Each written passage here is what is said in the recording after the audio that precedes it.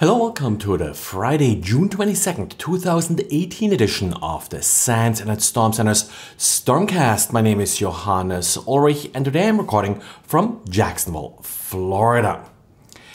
If you have kids, you may have heard of Fortnite, a game that has become very popular this year. So far, the game has not been available for Android, but it is supposed to arrive for Android this summer. Malware authors are now taking advantage of this. The malware, which was found by Malwarebytes, copied artwork from the iOS version of Fortnite to appear legitimate.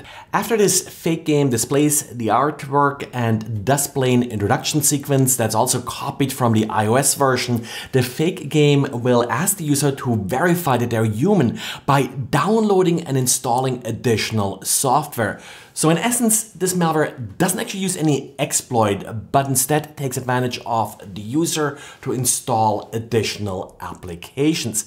At this point, nothing too malicious appears to be installed. It redirects the user back to the Google Play Store, but probably whoever does this then gets some commission for getting people to install these other applications. And talking about taking advantage of users, WannaCry is still used to trick users.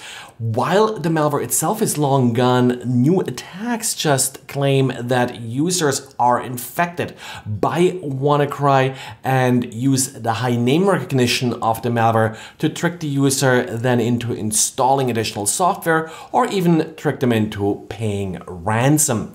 The United Kingdom's National Fraud and Cyber Reporting Center published an email that it received over 200 emails from users reporting one of the extortion scams.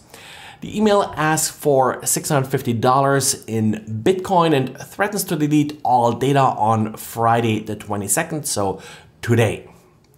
Cisco released 21 bulletins on Wednesdays. There are too many to cover them really all, but note that 5 of them are rated critical by Cisco. These 5 bulletins affect NXOS and FXOS. Exploitation of the vulnerabilities may lead to arbitrary code execution and does not require authenticated access. The remaining 16 issues are rated as high. The latest version of the SamSam ransomware is trying to make it more difficult for malware analysis to use automated systems to analyze the malware.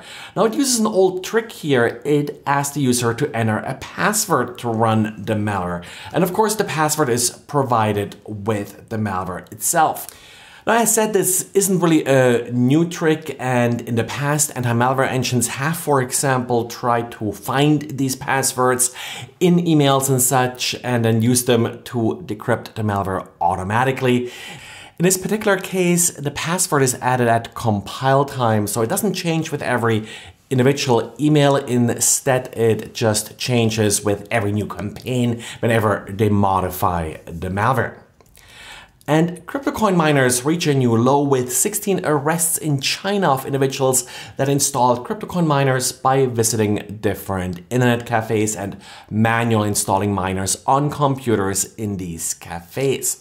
Actually makes me think whether or not display computers in stores could also be used this way. But of course, by having to go to these computers installing the cryptocoin miner, they exposed themselves and authorities didn't take a long time to catch up with them and arrest them.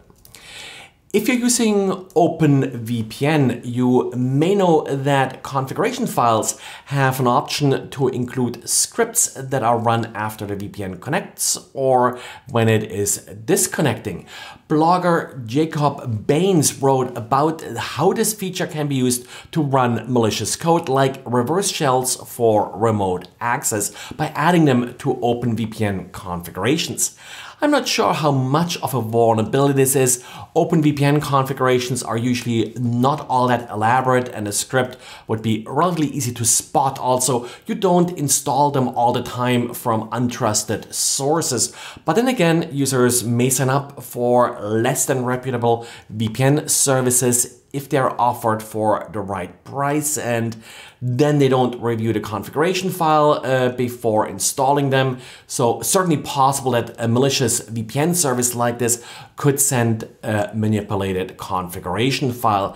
This could theoretically also be used for privilege escalation. Now, OpenVPN has a special crypt security configuration directive to limit what code can be executed, but the configuration file may overwrite this. So it's possible that you give users access to set up their own OpenVPN configuration files that they could possibly take advantage of this problem. Well, that's it for today. So thanks again for listening, and talk to you again on Monday. Bye.